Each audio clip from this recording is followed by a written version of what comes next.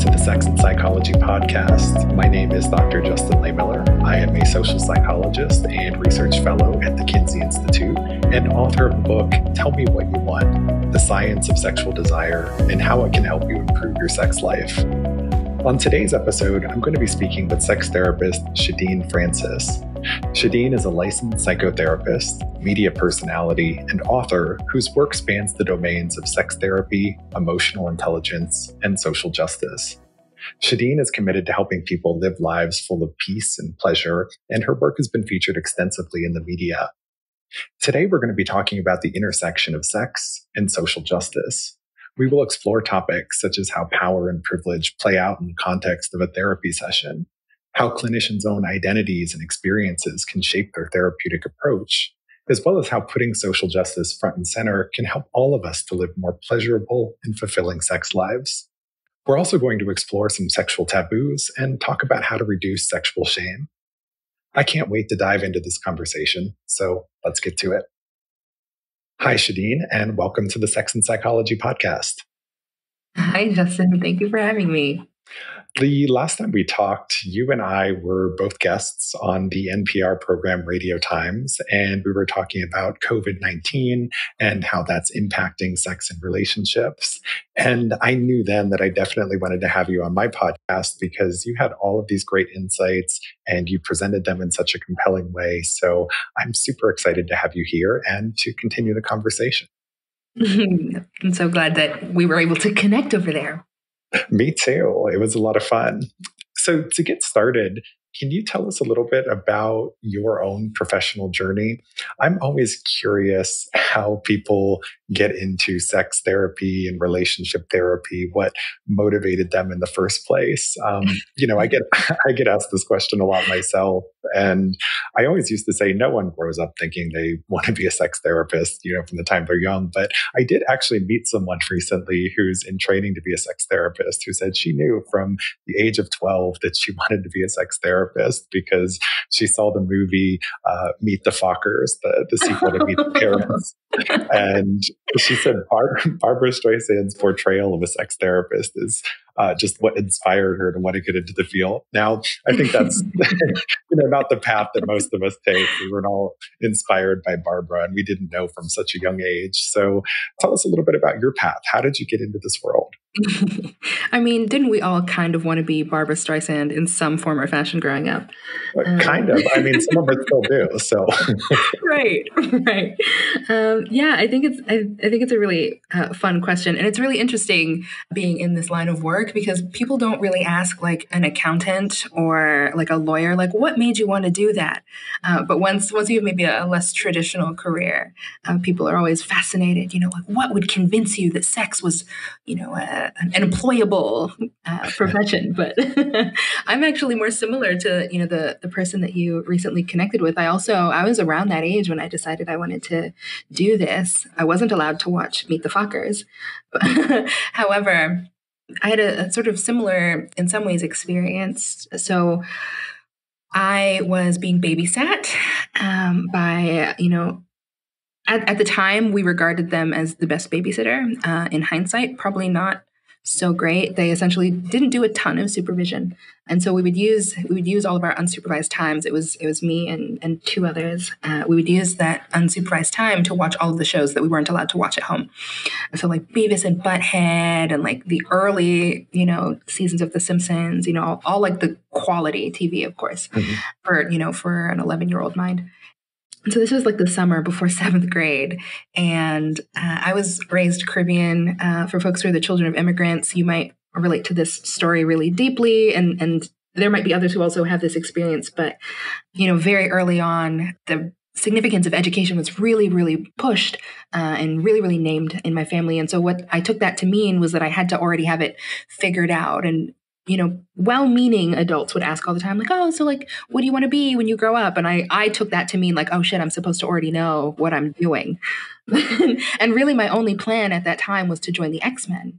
And I felt very seriously about it. And because I was super nerdy and had, an engineering father, he just sort of let me continue with that fantasy and bought me books. And I would just study and research. And over time, I realized, like, shit, I might be a normie because I was doing all sorts of things. I was practicing my telekinesis and my powers were just not manifesting.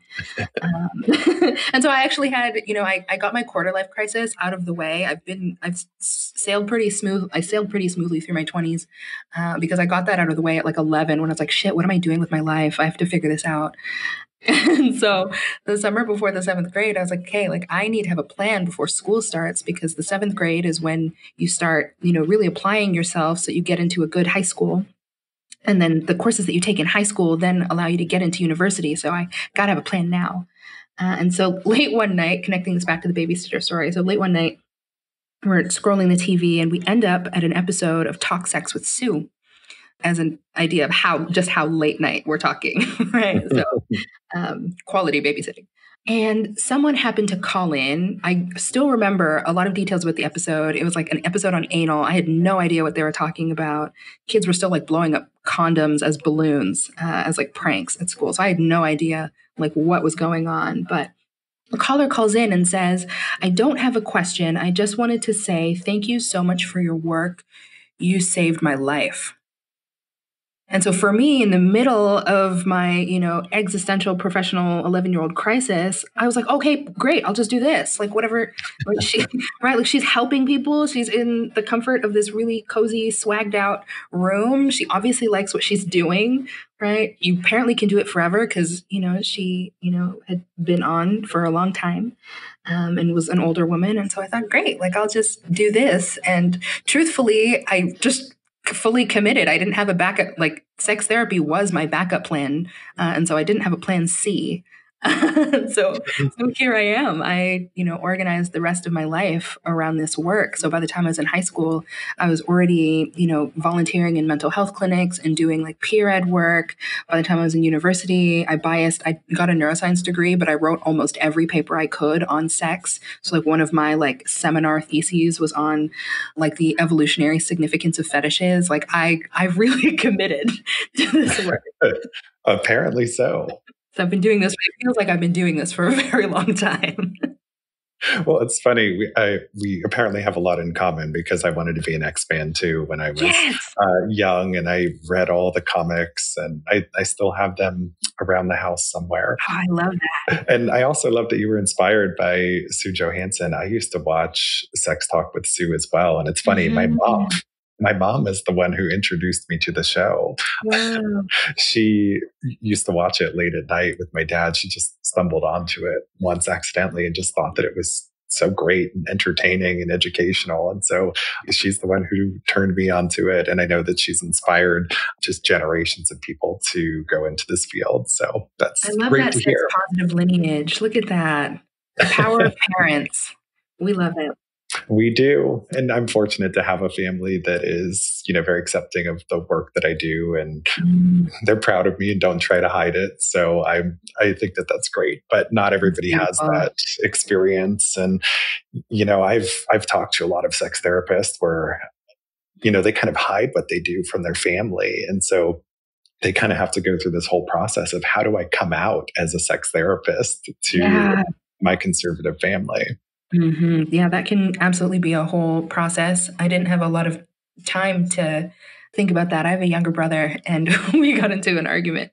So he outed me over breakfast one day while I was still in school, sort of deciding on the details of my degree. So I didn't really have to think a whole lot about it because it came out. And so that's some of our experiences. But I'm also really fortunate that even though it took them a while to understand what my work is, I also have super supportive parents. So even if they don't necessarily want to talk the details about all of the work that I do, I also feel really, really grateful that they've always been in my corner. That's great to hear. So your current work really explores the intersection of sex therapy and social justice. So let me ask you the question of what social justice means in the context of sex therapy, and why is it important for us to talk about social justice when we talk about sex in general? Yeah. Justice is such a huge topic. And so what I might even just center for the sake of our conversation might be like the frame of power.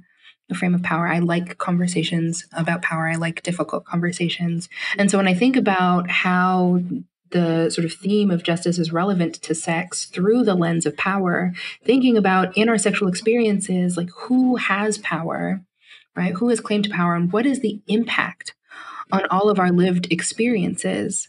So in sex, most people are trying to access things like presence or safety or connection or freedom. And those are all things that we would house under the umbrella of like feeling empowered, right? The capacity to make an informed and uncoerced decision. And that's so relevant to all of the interactions that we have in the world, whether that's our relationship to self, whether that's our relationship to our partners, whether that's our relationship to our community, whether that's our relationship to our government or to the land that we're on.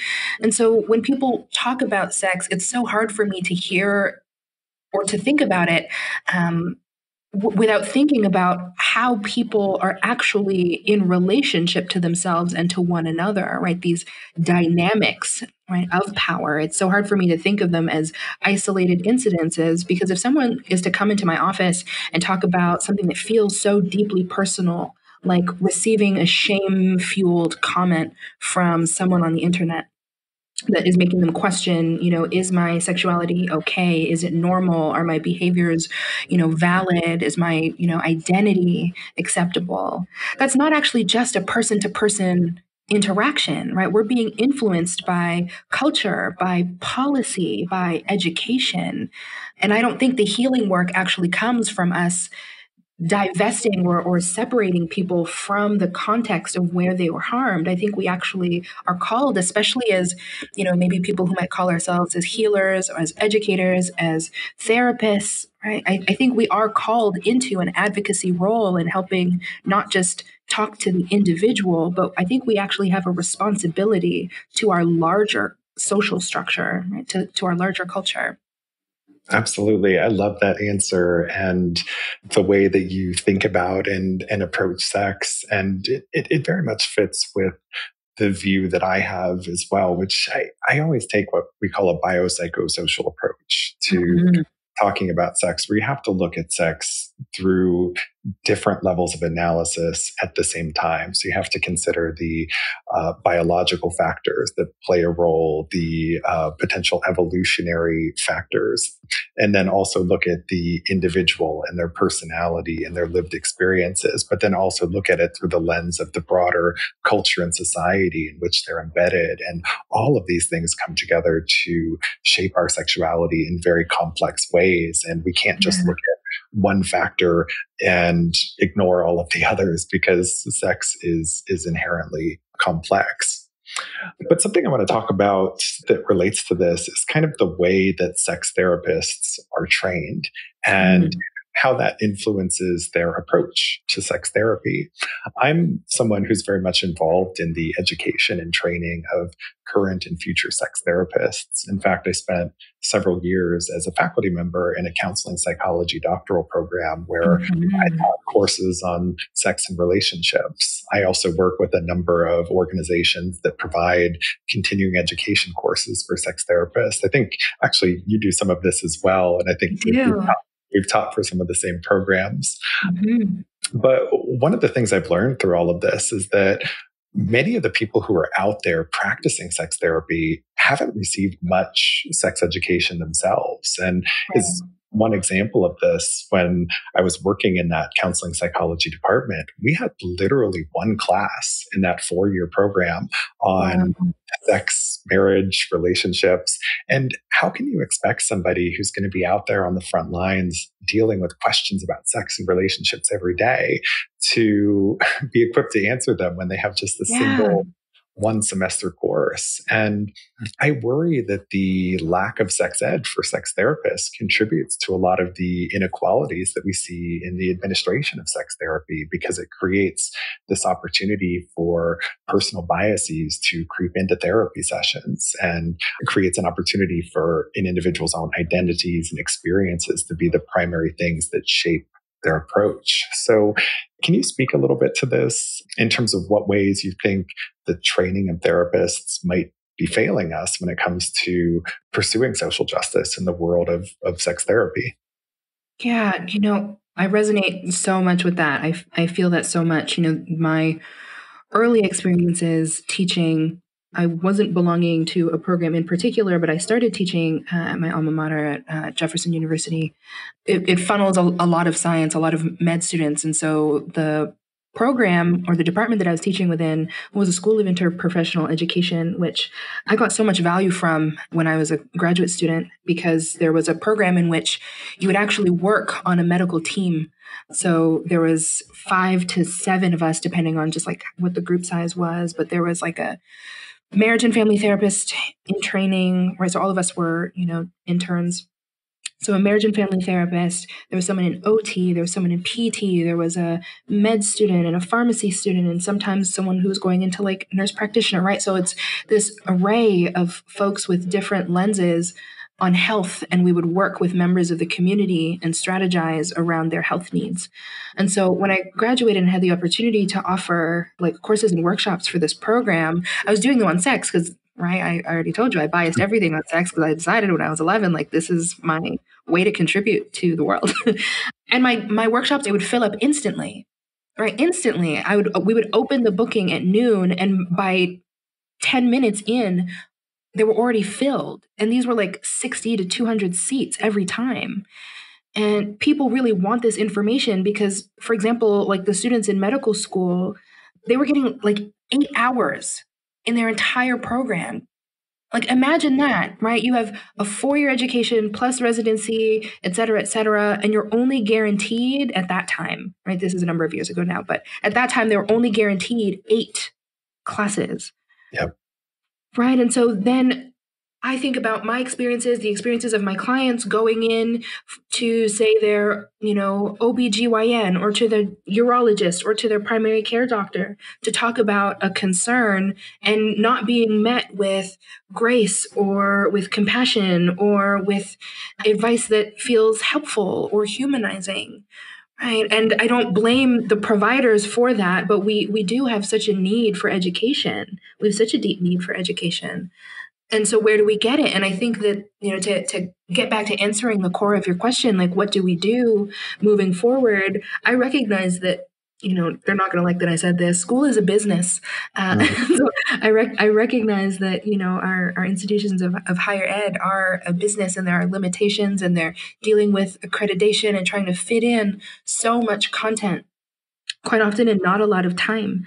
Right? Like 2 years, 3 years, 4 years still isn't quite so much time to think about sexuality from like birth to end of life, plus all of the other things that we might be called to do in our unique professions. And so I think what our responsibility will be as clinicians is to recognize that we are lifelong learners, and we are required to be lifelong learners, and that we will need to continue to pursue education, even if the structures that exist don't give us everything a la carte, right? That or sort of put together, that we might need to start doing some of this a la carte. We might start to need to customize our educational experiences, knowing that we no longer can just rest on the laurels of I went to school and so I know everything that I need to know.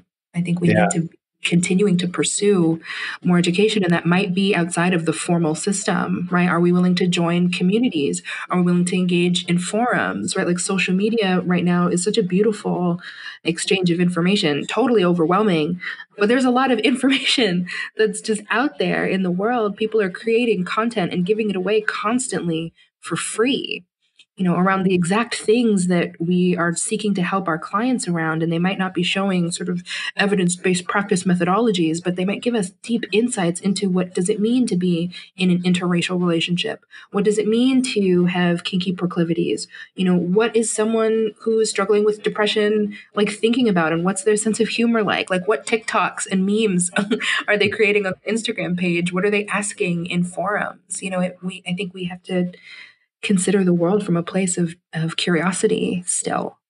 Yeah, everything you said is so true. And I'm glad you brought up the lack of education for physicians, because that's absolutely a big problem, because people are going to their doctors with questions about sex, expecting their doctors to really be their primary source of information. For example, if they experience a sexual difficulty, or when it comes to something like STI testing, and sort of knowing who should get tested and when.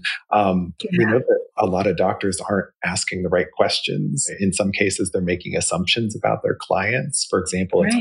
it's often the case that a doctor will not offer STI testing or talk about that with a client who's married, because Yeah. the assumption is that everybody who's married is monogamous, and so they don't need to worry about testing. And so there's so much room for sex ed to be improved, not just in the world of sex therapy, but also in medicine and elsewhere.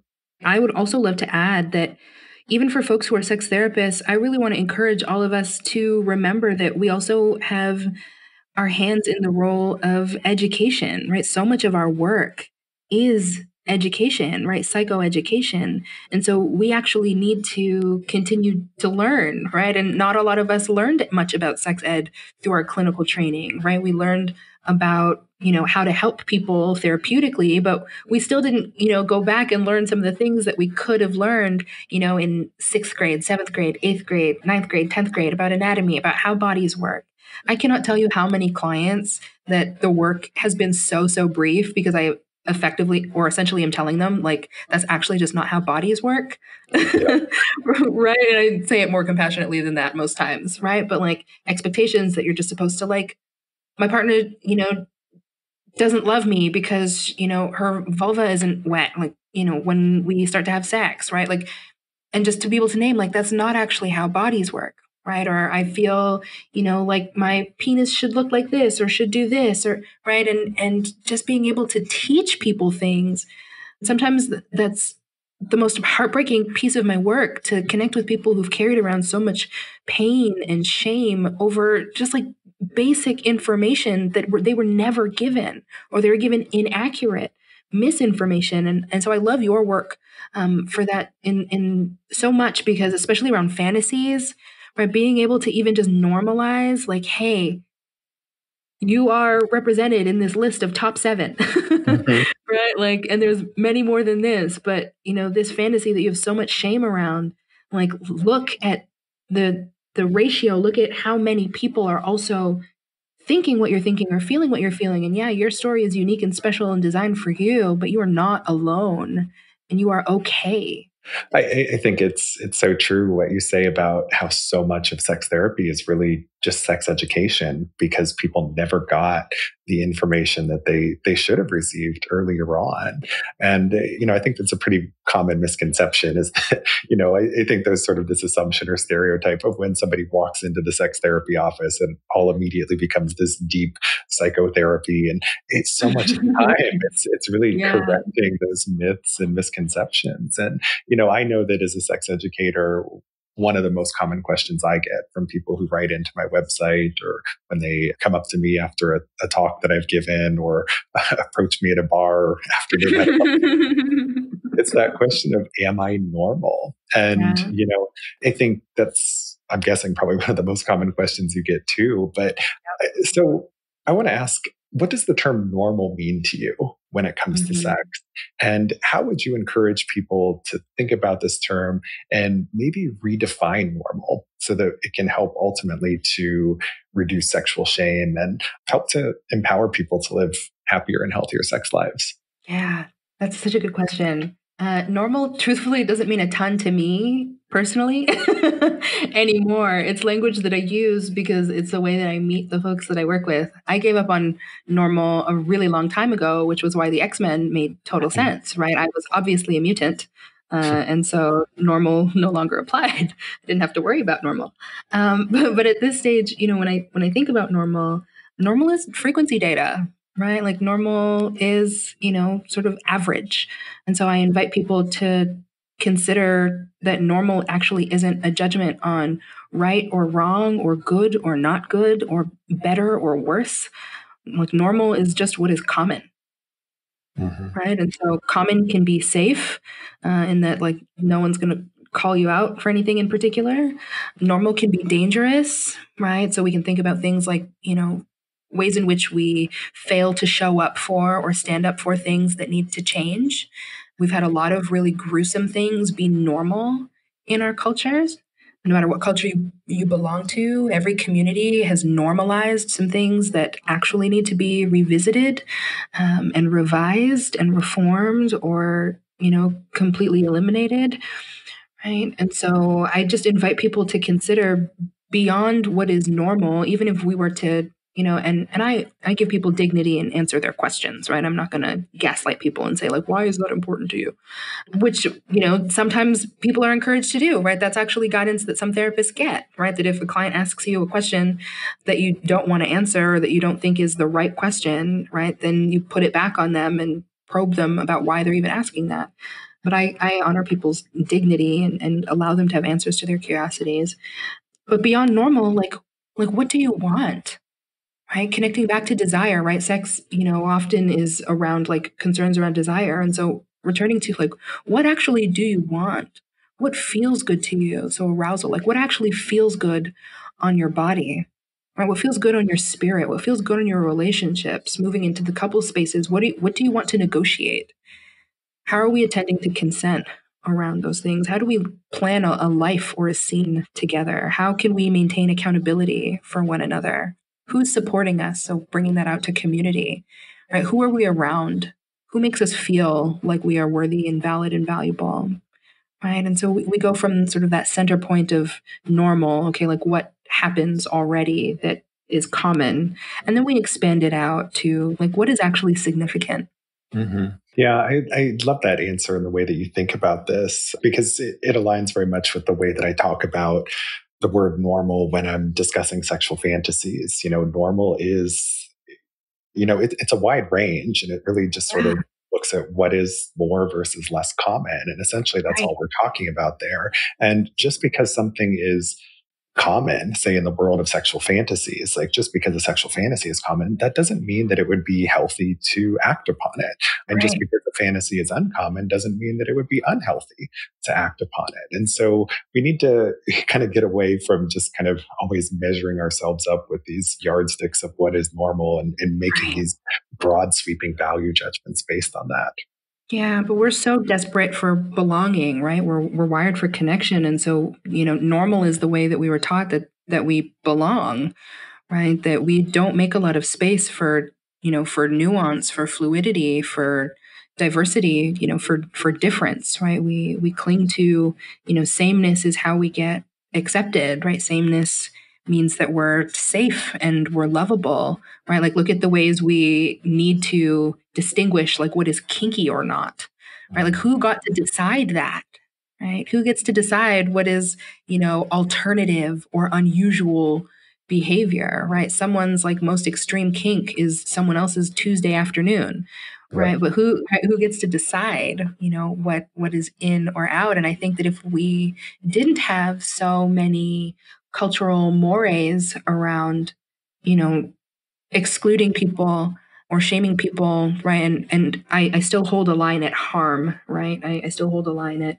okay, anything that crosses over into violence or harm, right, is still a no-go. But anything before that, anything that is consensual and pleasurable for whomever is involved, I think that if we did less, policing around what is good or not good in that arena, I think what we would see as normal would change, right? Because even if you were to look at things like divorce, right, or anal sex, right, like there's so many things that were taboo or unheard of that when you give people the choice, all of a sudden we realize a lot of people would like to consider things that maybe were off the table of actually acting on.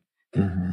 And what you're speaking to there is that the role that shame plays in shaping our sexuality when we keep trying to compare ourselves to what everybody else is doing. And I see this in my own research when people feel like their sexual fantasies or interests are uncommon, then they start to feel more shame about it. And then it becomes harder for them to talk about what they want with their partners. And that can create a whole host of problems in their sex lives and relationships. But since you brought up the subject of kink and alternative sexuality, I wanted Mhm. to take a second to dive into that. And specifically to talk about a topic I've gotten a lot of questions about lately, which is this idea of what's called race play, where it's a form of sexual role play where people are essentially eroticizing oppression, where the real or imagined racial background of one or more persons is used to kind of create this power imbalance in a BDSM scene. And this can take a lot of different forms, from a black-white master slave scenario to a Jewish concentration camp prisoner with a Nazi guard. But regardless of the specific form, race play is considered to be one of the ultimate taboos. And the sheer idea of it makes a lot of people really uncomfortable.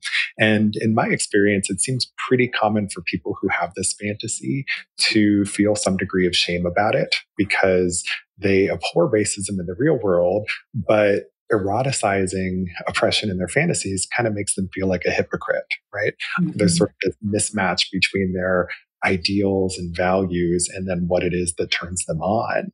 And I've also heard from many people who have had a partner who's expressed the fantasy like this, but they don't know what to do with it or how to feel about it, because they don't want to shame or judge their partner, but at the same time, they just don't want to go there in terms of acting on something like that.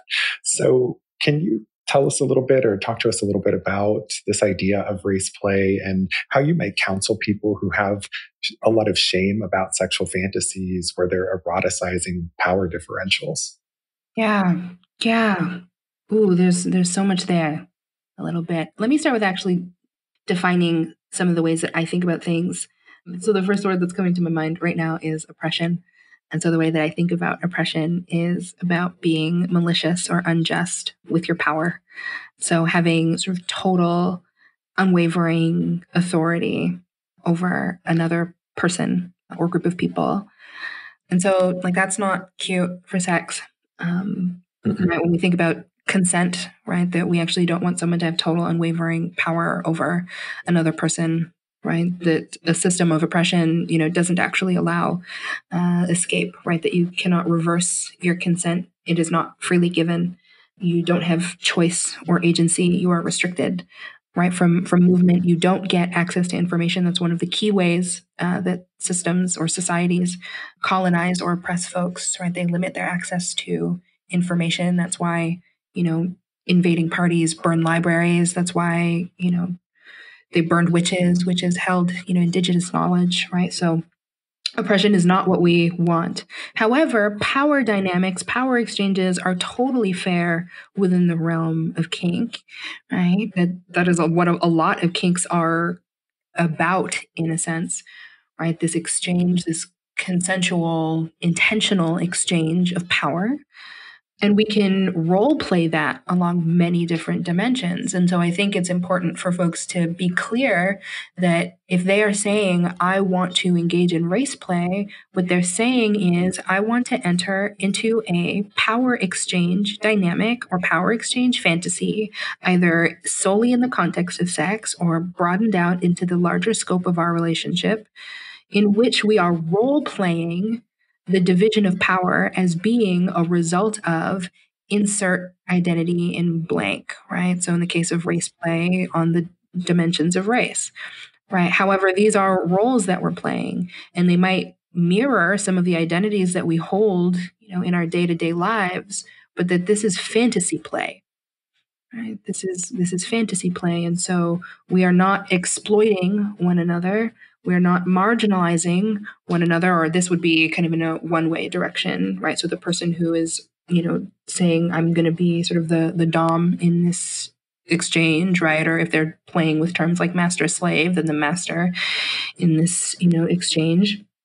Right, that this is not about exploitation. It's not about marginalization. It's not about imperialism, right? That the other party still maintains their consent and their agency to opt out at any point in time, and that all of the terms still need to be negotiated as in any other kink scene, right? Even if it's some degree of consensual non-consent, right? I've still consented for you to not ask me before XYZ things happen.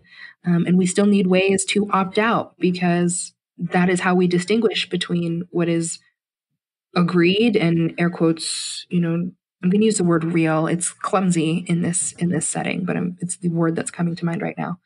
What is real and what is, kink, what is chosen, what is consensual. Does that make sense? Am I being clear with that? Absolutely. I think that's actually probably the best description and framing I've ever heard for race play. So I think you're totally on point in that. And as you were speaking, I was thinking about something related to this. Since you mentioned consensual non-consent, lots of people have fantasies about forced sex being forced on them in some way. And some people call them rape fantasies, which is a term I don't like because these fantasies bear no resemblance to a real world sexual assault, but they're still fundamentally about some exchange of power.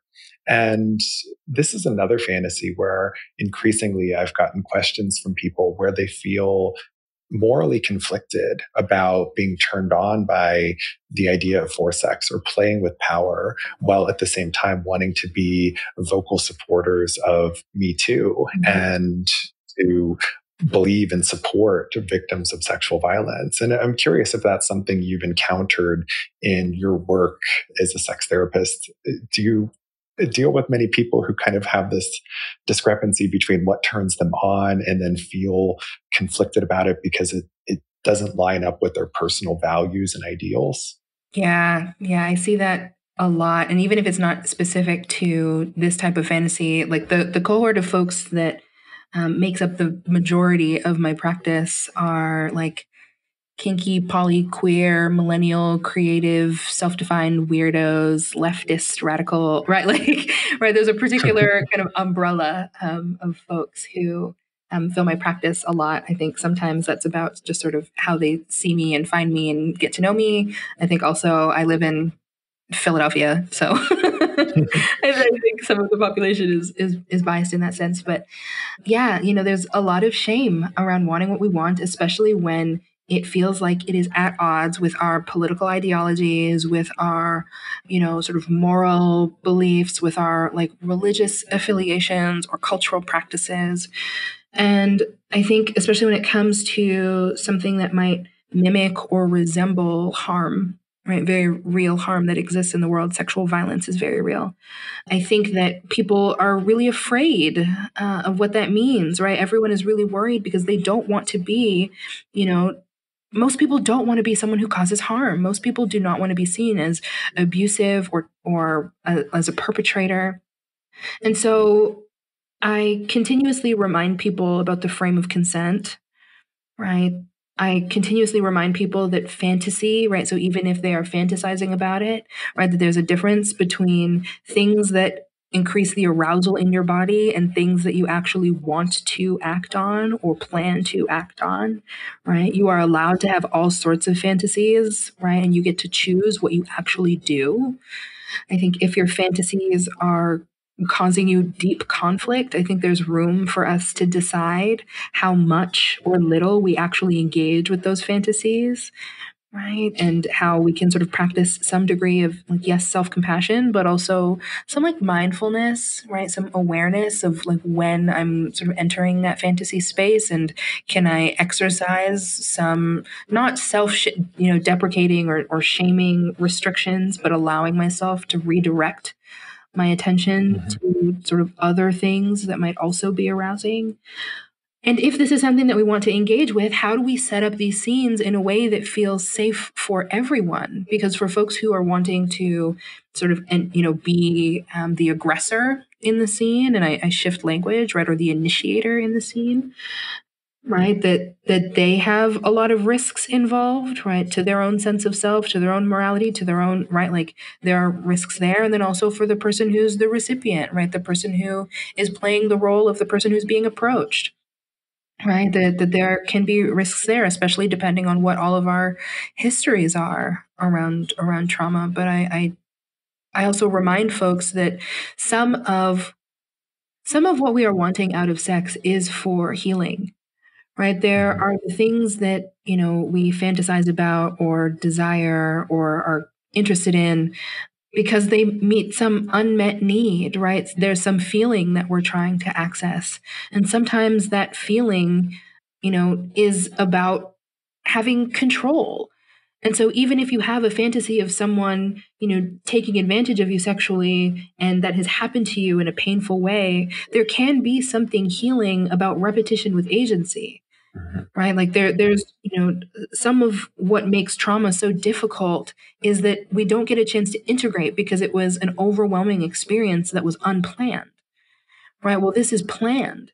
And it might not be so overwhelming because there are parameters, right? I have agency. I still have room to say stop or no more, or I can navigate it differently, right? Or I could have this experience with someone who will end the scene in a way that is loving and caring and compassionate, or whatever it is that I want to get out of this experience. And so I want to make room, for folks to not hold it in. I don't think there's a lot of value in sitting in the shame. I think we decide what we want to do with it. If we want to act it out, let's find a safe way to do it. In this context, there are some things that, that don't quite meet, right? There are things that if it's just about violence, right, we're not creating safety, to be violent.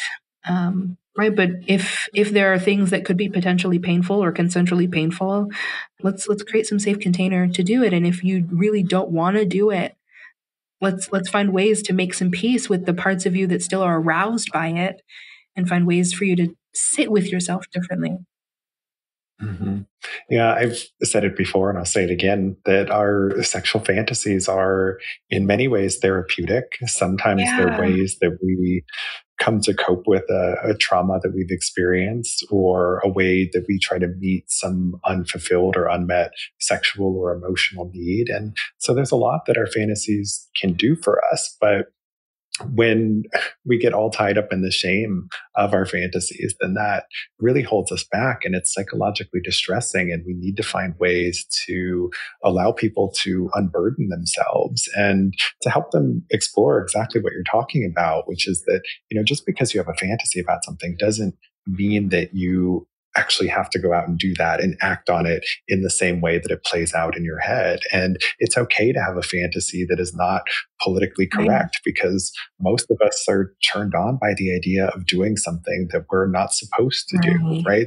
The taboo is very erotically appealing. And, since you mentioned that you work with a lot of people on the left of the political spectrum, I have found there are big political differences in our sexual fantasies, and that people on the left are actually more turned on by BDSM and, these types of scenarios where they're playing with power differentials. And I think part of the appeal there is because people on the left tend to believe in these ideals of equality and a level playing field. And so when you're playing with power differentials, you're really playing with a big taboo there.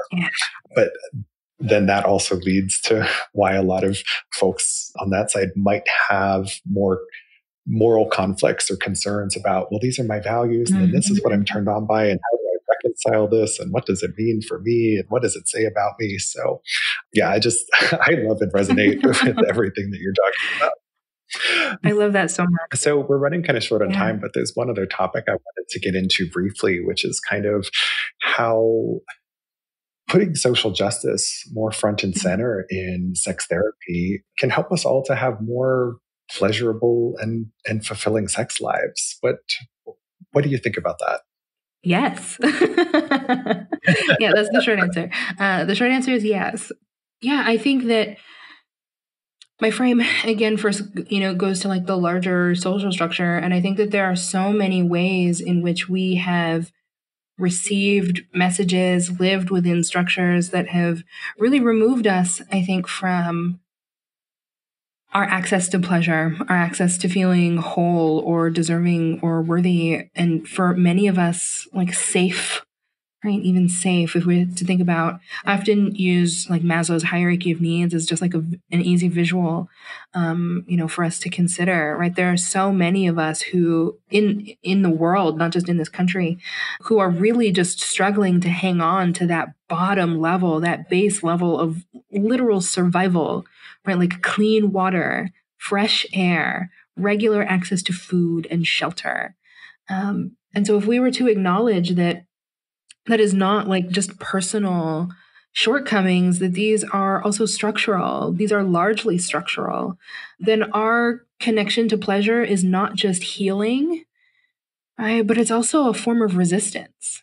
Right, that if a lot of these systems were designed to, right, like oppression is about limit of access, right? And so if these systems were designed in order to create a hierarchy around our access to the things on, this hierarchy of needs, for example, if they were designed to keep us from accessing this equally and freely, then our ability to practice pleasure or to work towards pleasure or even to maintain, despite everything else, the belief that we are deserving of pleasure, right, is a beautiful and powerful and transformative act of resistance. And that's not just on the dimension of race. We can think about ability and development. We can think about the axis of sex or orientation or gender or, class or ethnicity or nationality, right? There's so many systems that are constantly at play, giving us messages and structuring our lives around hierarchy. These people get and you don't get. These people have access to rest and autonomy and vulnerability and education and consent and political rights and care, right? All of these things that I house under the umbrella of pleasure, right? That our constant pursuit of it, our constant seeking of it, our constant championing that we deserve it and we want it and we will work towards it.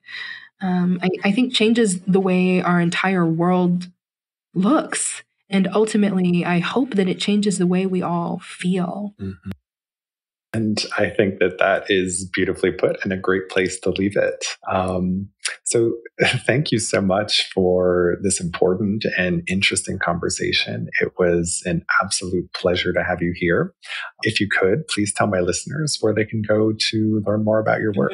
Thank you so much for having me, fellow X-Men future recruit.